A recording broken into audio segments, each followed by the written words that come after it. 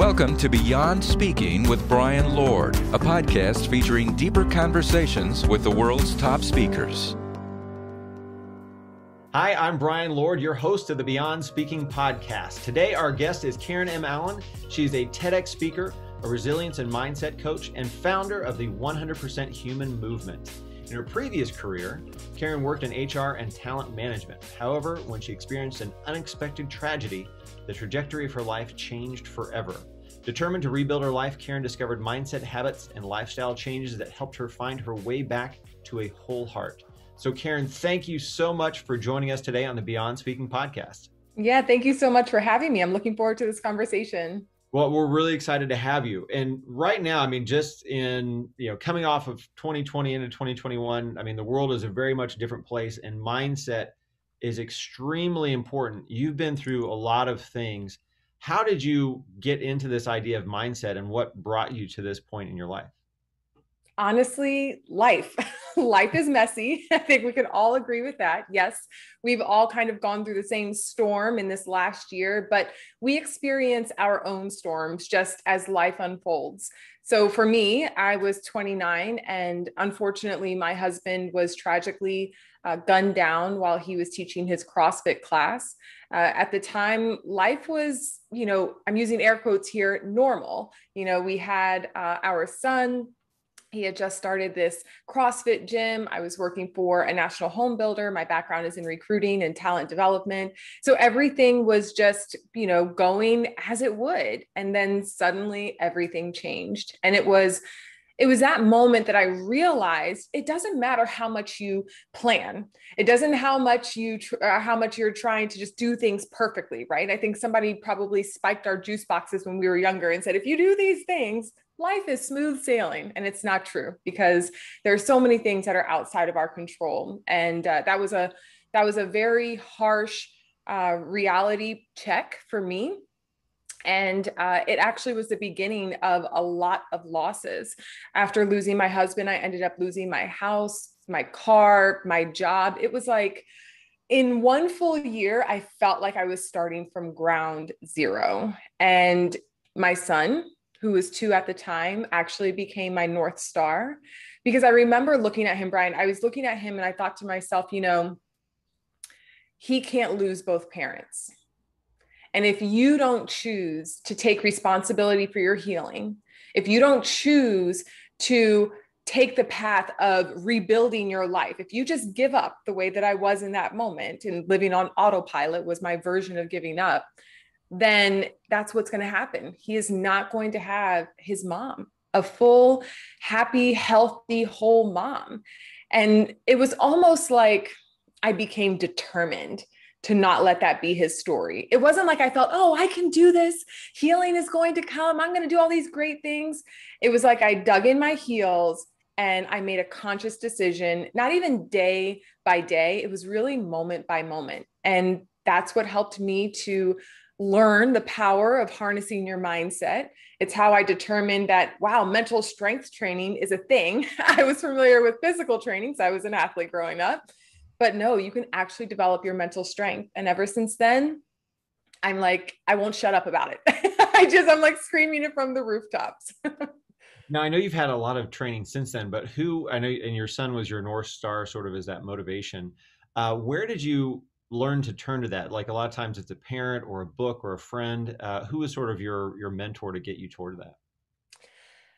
I think it's a variety of spaces. So faith for me is a really big thing, just kind of knowing that this world and our problems and everything we go through, it's bigger than us, right? So my faith was really an anchor. But both of my parents have gone through things in their lives that you never would know that that's their story, because they don't carry a chip on their shoulder. So for example, my father has struggled with a neurological disease called PLS. It's a rare neurological disease that they don't do research on. There's no funding, there's no cure. And it actually forced him to retire from the Air Force early and then retire from his civilian job. My mom then became the caretaker, right? And so she has gone through her own journey, and just watching them never be negative, never feel like the world is out to get them, that they're a victim of these circumstances. Honestly, I didn't realize it at the time, but as I was going through my own healing journey, what I realized was that we all grieve different losses. It's not just a death, right? So my dad lost everything that he had built around his career, the life that they expected together, all of these things changed. That's a loss that we grieve. And so I was able to see that grief comes in so many different forms. And because of their journey and the way they were able to really just navigate all of that with grace, I think that was innately passed down to me. And that's amazing. And I know that you're not only passing that along to your son, but also to so many other people around you, those mindsets. Take us through kind of how you started building up that mindset. You're talking about building that mental muscle. How does someone do that mental workout? Yeah, well, it started when I was thinking about the person who killed my husband. Now we are 8 years out from this, and there is still no closure to that case. So talk about having to really take responsibility for your healing, right? And how do you navigate that when you don't have true closure? So I kept thinking about, if only he had made a different decision, if only he didn't go to the gym, if only he didn't get out of the car, if only he didn't pull the trigger. There were all of these moments that I just kept focusing on this monster. And then I realized, I said, well, wait a minute, Karen, you have the same power, the power of choice. You get to choose how this impacts you. And so in that moment, I shifted, because your thought is really just a focal point. So I was focusing on all the misery. I was focusing on my anger, my bitterness, the trauma, but I had to focus on hope. I had to even focus on things like gratitude. And sometimes I'd be falling asleep at night. It felt like I had nothing to be grateful for. And I would just say, thank you so much for this pillow. Thank you for clean sheets. Thank you for a roof over my head. Like sometimes it was that basic. And so when I realized that I could shift my thoughts in any given moment, then I realized that I had the power to shape my reality, how I was living in this moment and the next step that I was going to take. We can't change things that have already happened, right? And there are always going to be things that are out of our control. But when I started noticing the power in my mindset, it was like every single moment became a shift, right? If I felt like I was being impatient with my son, I would pause and I would shift to become a more patient mom in that moment. If I felt like I was being irritable while driving, because yes, I did come from DC, a little bit of road rage sometimes, please don't judge me. But I would realize when I could feel all those sensations kind of bubbling up, and I would shift away from that, right? I would find a piece of place or a place of peace or a slice of calm. And so as I started doing this, now I'll be honest, I didn't want to tell anybody about this because I thought, well, maybe I'm lucky. Like maybe this is just something that works for me. How can I be certain it'll work for other people? And it was years that I was shifting my mind before I told anybody about it. And then one day my mom said to me, she said, Karen, what do you think was that first step in helping you to really heal? Now, this was probably 3 years after I'd been practicing this. And so I lay down on the ground and I was just kind of going through it. And I realized that that was the moment when I'd shifted from focusing on the man who killed my husband to focusing on how I was going to take responsibility for my healing. And so I started doing some research and I realized that what I was doing to train my brain was rooted in 3 things that are research and scientifically based: neuroscience, positive psychology, and mindfulness. And that is an incredible trifecta, but that is the sweet spot of retraining your brain and really, honestly, rewiring your brain, right? You could be hardwired to be all these things: anxious, angry, whatever it is, right?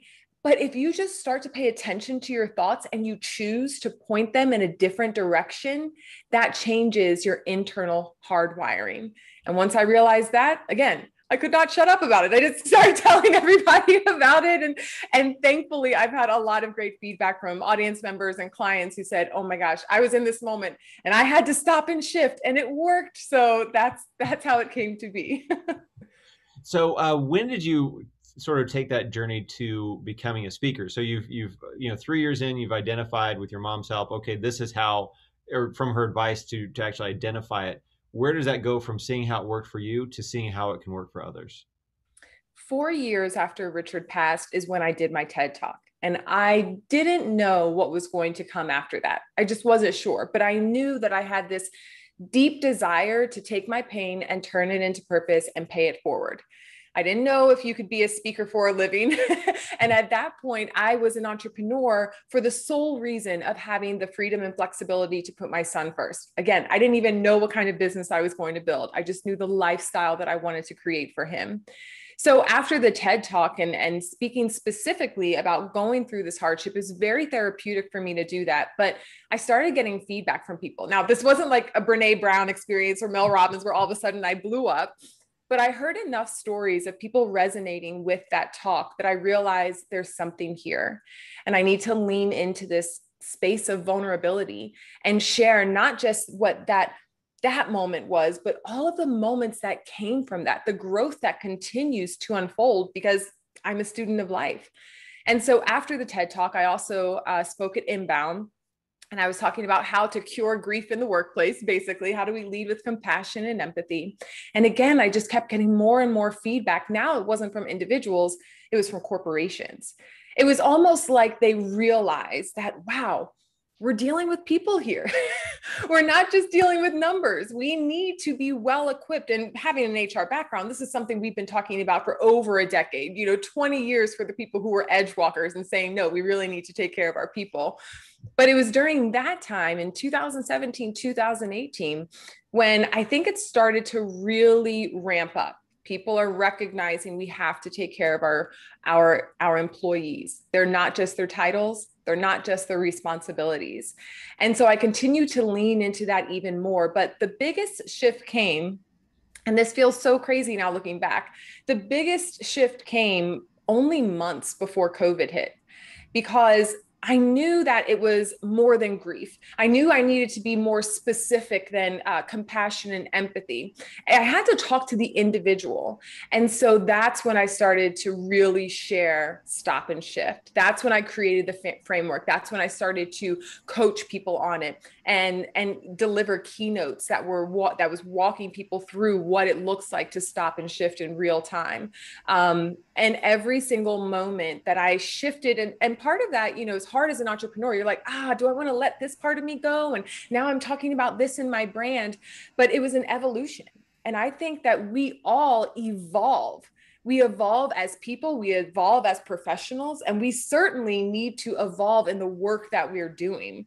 And so my message continued to evolve as I did. And now I'm in this sweet spot that is really helping people to develop those growth mindset skills, because it applies to all areas of life: parenting, a pandemic, your professional life, all of that. And thankfully, I think the pandemic really accelerated people's personal growth goals, and it helped them to also realize the importance of taking care of your mental well-being. It's the same as taking care of our physical well-being.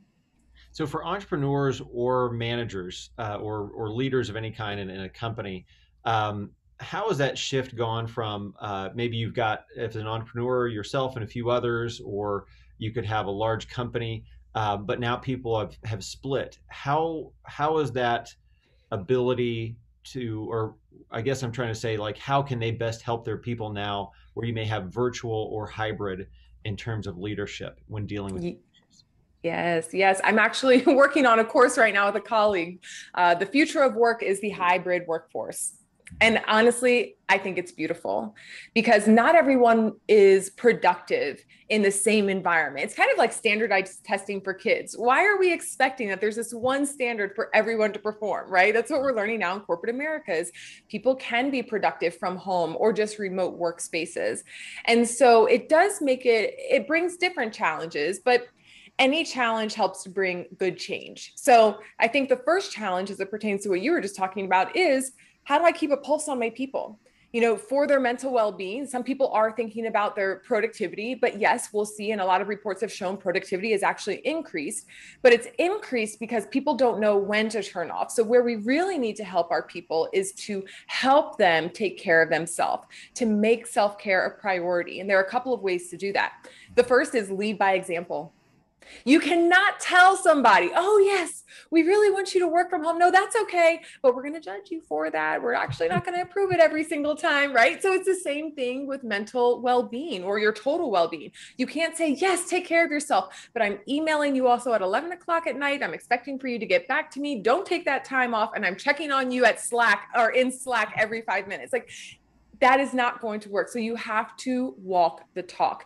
You have to set aside some time where you are also unavailable. So have your office hours standard as they used to be, 9 to 5, or whatever that looks like for you. Encourage your people to also have those hard times where they are starting and stopping. And if they had a commute built into that time frame, use that for your mental well-being. Go for a walk, enjoy breakfast with your family, read a book, listen to a podcast, spend that time that you normally would be commuting to the office on your personal growth and development. So if you lead by example, your people are going to feel safe that they can as well.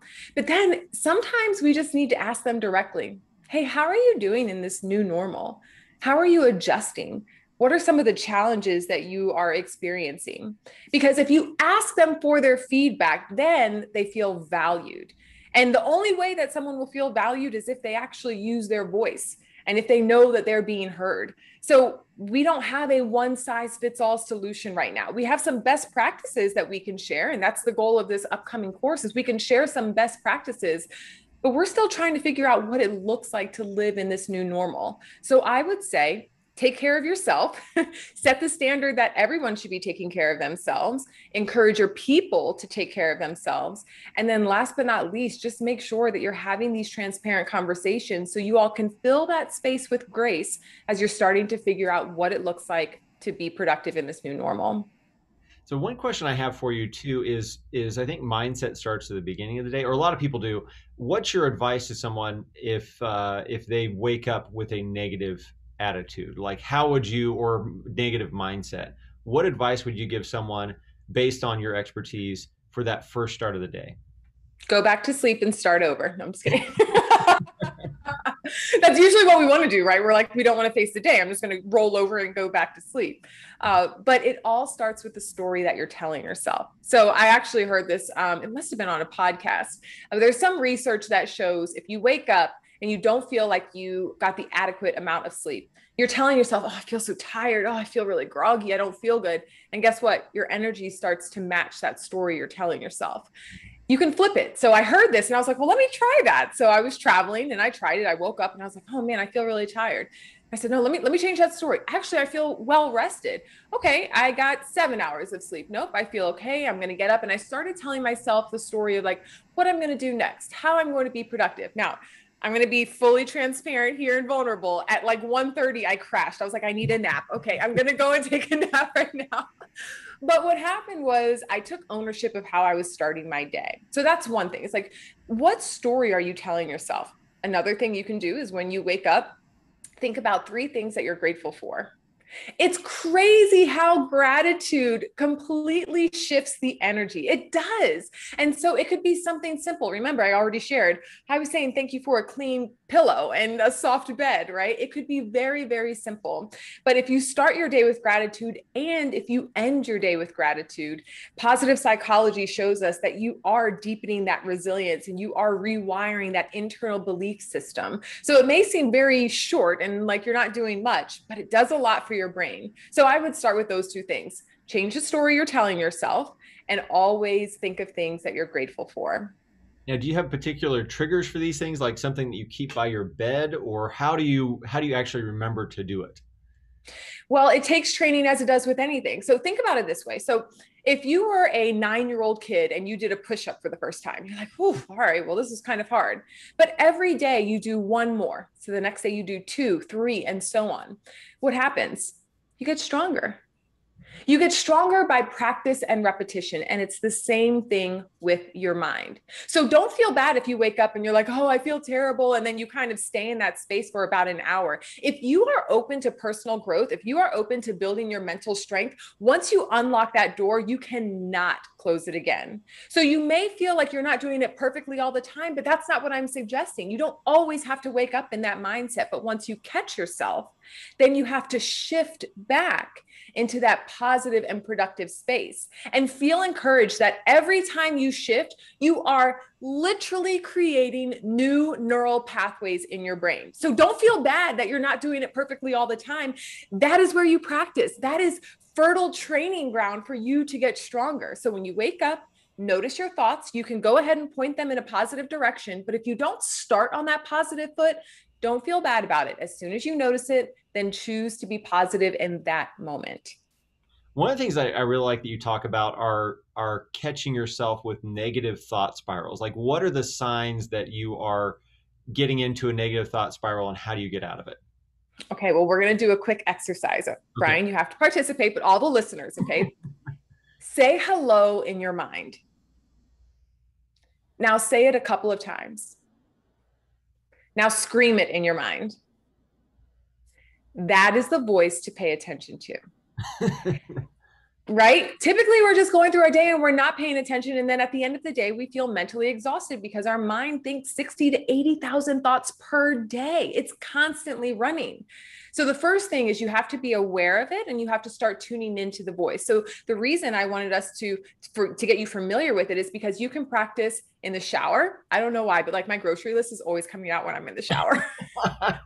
You can practice before you go to bed, you know, when you're thinking about all the things you didn't get done that day or things you have to do tomorrow. Just follow those thoughts, because when you become more familiar with them, then you can catch them when they're negative. And we all know what a negative thought looks like.